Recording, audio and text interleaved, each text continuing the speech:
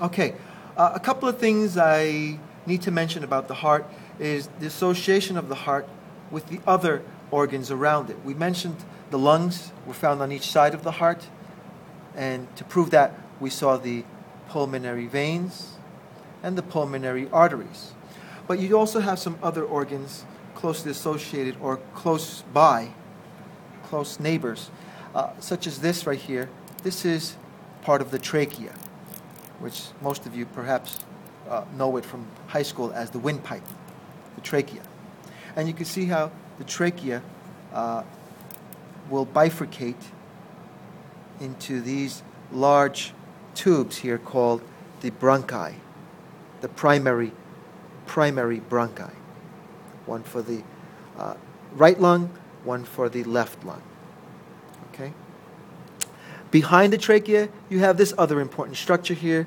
This is the esophagus. So when you do respiratory system and digestive system, you will talk more detail about these parts of these different organs here.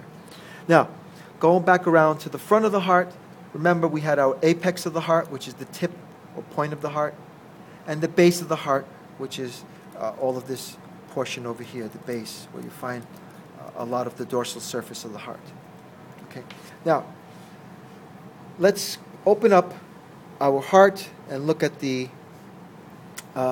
chambers. And here in the right atrium, we see some small important structures that are going to form part of the intrinsic nodal system of the heart. What is the intrinsic nodal system of the heart? It's actually the built-in conduction system of the heart that helps the heart maintain its rhythm. A rhythm that you're all familiar with being lub-dub. Lub-dub, lub-dub, okay? That rhythm is maintained by this intrinsic conduction system. And it's embedded there within the walls of the heart. First of all, we start up here with the SA node, which stands for sinoatrial node. The SA node. From there, the impulses spread out throughout both atria and reach the next node over here called the AV node. Now, from the AV node, then the impulses travel and spread out to the ventricles. It's called AV node because it stands for atrioventricular node. And from there, the impulses spread to the ventricles and reach over here a bundle that you can see with the ventricle here. You can also see it with the left ventricle as well, over here. And we call that the bundle of His. The bundle of His, H-I-S, His. Now, from there, the bundle of His then will split and send fibers towards the right ventricle and towards the left ventricle. And we call these the bundle branches. The bundle branches. So the impulses travel now through the bundle branches. And then finally, when the impulses reach close to the tip of the heart, towards the apex, these bundle branches will then give off these other fine little fibers here called the Purkinje fibers. So the impulses then spread to the lateral walls of the ventricles.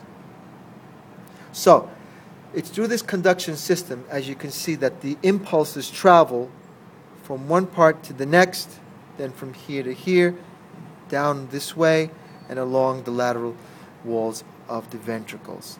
Meaning that every part of the heart muscle will receive these impulses to maintain that normal rhythm of your heart. Okay?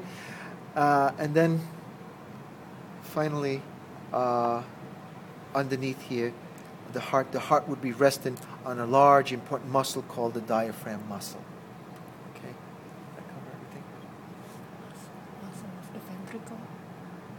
Yes, one last thing I want to show you is that you can notice also the difference between the thickness of the atria and the ventricles. The atrial wall is not as thick as the ventricular wall. The ventricular wall is very thick. Okay, the ventricular wall is very thick, especially on the left ventricle.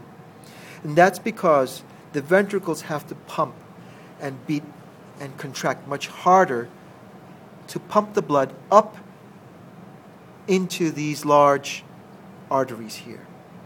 It has to encounter a resistance. And to do that, it has to pump much harder than the atria. So for that reason, the ventricular walls are much thicker than the atrial walls. Okay, and that would conclude our study of the cardiovascular system.